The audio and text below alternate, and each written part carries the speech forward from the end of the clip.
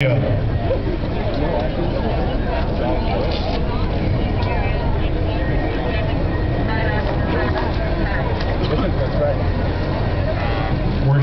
waiting for the pizza judge to start here. What's happened so far is Armadillo went out to make an attempt and didn't quite make it.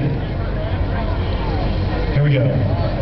There we go, and the 2.5-hour clock has started, so the Armadillo Aerospace team is out on a adventure to try and achieve the level one requirements of the Northrop Grumman Lunar Lander Challenge.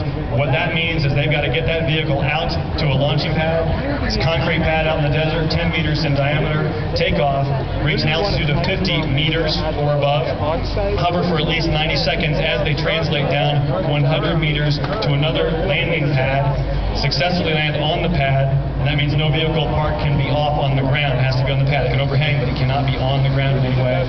And then refuel if they need to, take off again, same thing back, and land at the same place they originally took off from. Get back here all in 2.5 hours. If they do that, and the judges certify that they do that, they'll be the first winner in this Northrop Grumman Lunar Lander Challenge. What's happened is NASA's put up prize money on this. In this case, $350,000 for the first place prize. That's what they would receive.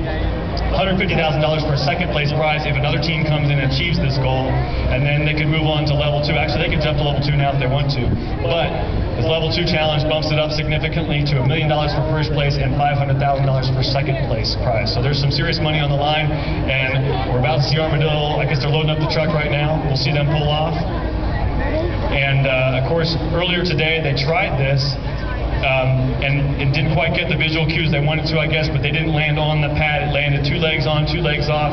There's a little crater at the side of the pad, actually, I saw earlier, where the nozzle blew out the dirt and the vehicle rolled over. It was not damaged. They were able to right it, come back, go out. If the vehicle's not fueled right now, they will fuel out at the pad. Their fuel tanks, of course, the liquid oxygen dewars are up on the truck there, along with the ethanol. The ethanol goes into all the tanks are aluminum, but the ones that are coated in the insulation is for the liquid oxygen. The plain aluminum ones are for the ethanol. Of course, liquid oxygen being very cold. They'll fill those up at the pad and then pressurize. A number of us will be moved back from a distance to a bunker, we call it. It's just a steel building. There'll be a few people in the advanced area. They'll fire off their rocket, refuel, and then we'll see that. You guys will see that on the Jumbotron here locally, and hopefully you'll see that on the webcast as well. So that's what's going on at the Northrop Grumman Lunar Lander Challenge. Again, this is one of our centennial challenges, NASA centennial challenges, and Renee's been keeping you up to speed on the work going on as groups try to compete for the space elevator games as well. That's what's happening down here. We can give you an update again as they pull away. We'll go back to the desk right now.